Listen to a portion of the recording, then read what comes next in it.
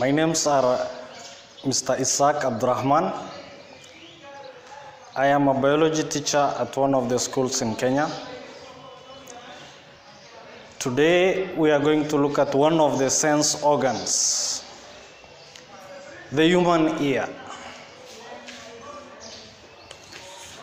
The main function of the human ear is hearing, and it's also responsible for body balance.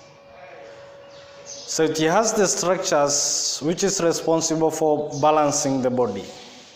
So the role of the ear in the human body is hearing and maintaining balance and posture. The ear is divided into three regions: the outer region, the middle region, and the inner region.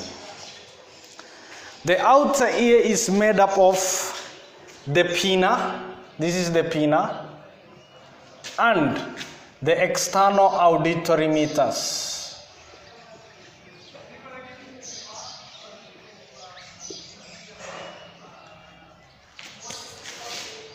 The pinna is a flap of skin made of cartilage. Its main role is to collect and concentrate the sound waves to the external auditory meters. The external auditory meters is this passage that leads the sound waves into the tympanic membrane. The external auditory meters has the adaptation. How is it adapted to its function? Within the linings of the external auditory meters, it has secretory cells. The secretory cells that secretes wax. The wax traps the dust and solid particles and prevent it from reaching the tympanic membrane. Another role of the wax is it increases the flexibility of the eardrum. So this is a tube that leads the sound waves into the tympanic membrane. And the middle ear is made up of the membrane called tympanic membrane. Tympanic membrane. Tympanic membrane covers the opening of the middle ear.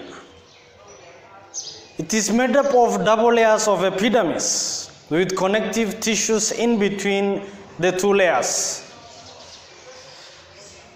The middle layer is air-filled cavities. So the main role of the tympanic membrane is to change the sound waves into vibrations. It detects the sound waves, and the sound waves are changed into vibrations. And lying next to the tympanic membrane are three bones, the ear ossicles. This one is called the malleus.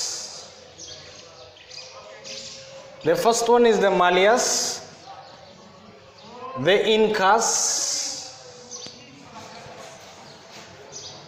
and the stapes.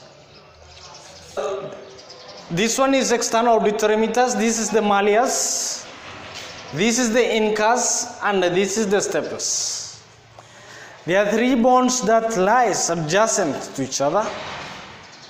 And the vibrations from the tympanic membrane is picked up by the first ossicle, the malleus, and then it's in turn picked up by the incus, and then the third bone, the stapes. What is the role of these ossicles? The main role of these three bones, the ear ossicles, which makes up a portion or a part of the middle ear, which makes up a portion of the middle ears. The main role is amplifications. It amplifies the vibrations from the tympanic membrane, which reaches the ear ossicles. These bones themselves, they are suspended in sets of muscles. These bones are suspended in the sets of muscles. The role of these muscles is to prevent excessive vibration that might damage the tympanic membrane or the eardrum. And next to it, we have got two bones. Here we have got what is called the oval window, and here we have got the round window.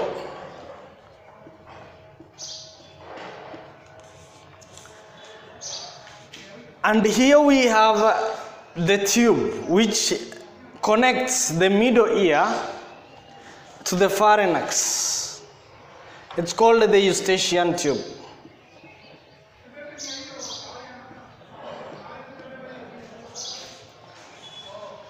The main role of the eustachian tube is to equalize the air pressure between the middle ear and outside the ear. Like, for instance, when you move up higher altitude, the atmospheric pressure drops. It drops than the pressure of the middle ear. This brings about bulging outwards of the ear, which leads to temporary blockage of the ear, a phenomenon corrected with swallowing or yawning. So the main role of the eustachian tube, which connects the middle ear to the pharynx, is to balance the air pressure between the middle ear and outside. Then the next part is we have got this one calls the semicircular canal.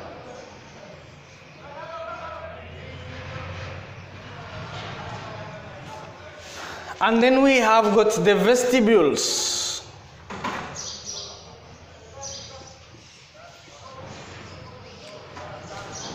And we have cochlea.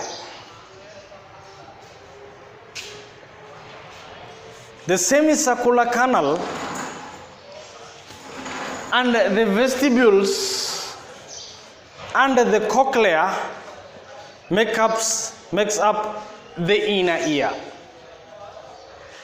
The semicircular canal, the tube embedded in the skull, the cavities and membranes which are embedded in the skull, whose main function within the ear is the semicircular canal, is responsible for maintaining the body balance and posture. The semicircular canal and the vestibules are responsible for balancing the body. And then we have the cochlea.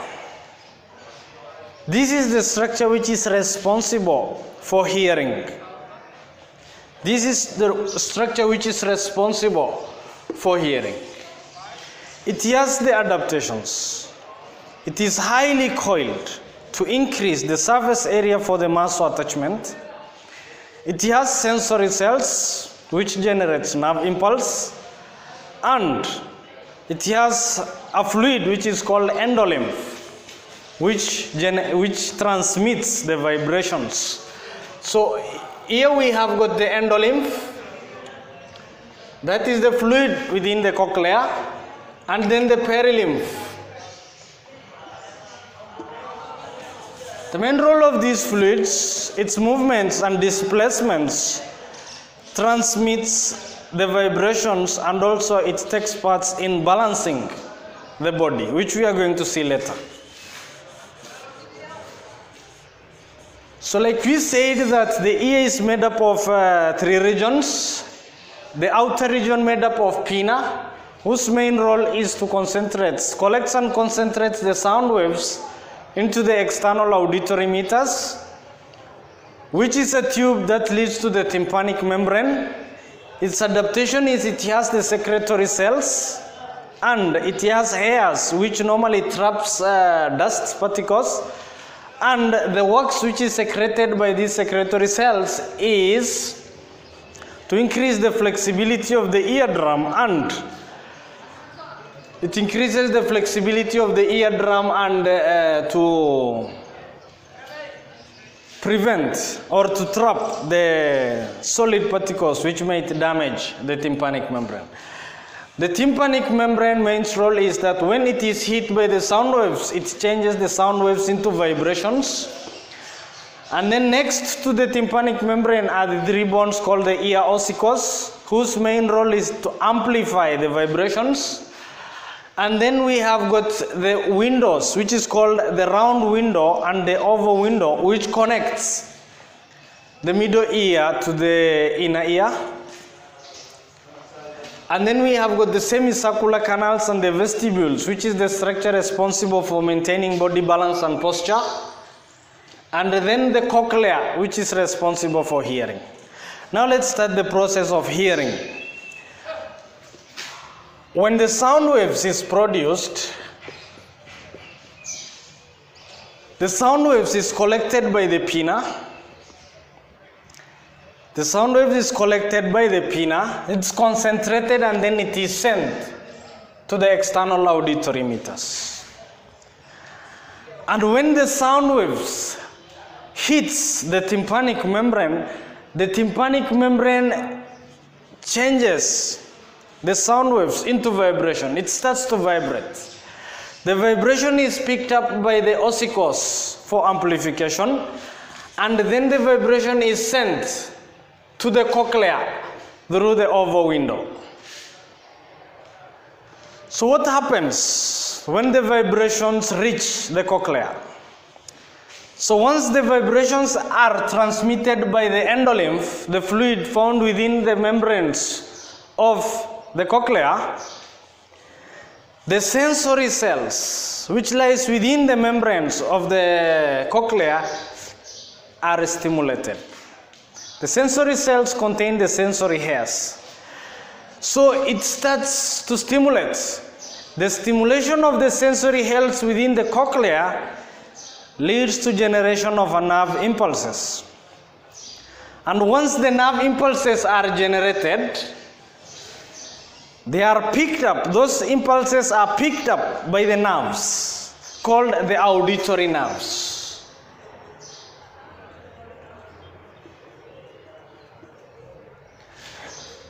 The impulses from the cochlea are picked up by the auditory nerve and then relayed to the brain. Specifically, which part of the brain? The cerebrum for interpretation. Cerebrum is a structure found at the forebrain, which is responsible for receiving an impulse for hearing, sight, and taste. So it is the auditory nerve carries the impulse to the cerebrum for interpretation. And then once the sound is interpreted, it's perceived, and the response and the results of the interpretation is relayed to the effectors as a response. We have come to the end of our lesson. I wish you all the best, and subscribe to our channel for more best tutorial videos by one of the best teachers in the country. So for more materials, for more lectures, subscribe to our channel. We are going to provide you with one of the best videos and the best lectures. So let's meet in the next class again. We are going to bring you the best classes. Okay.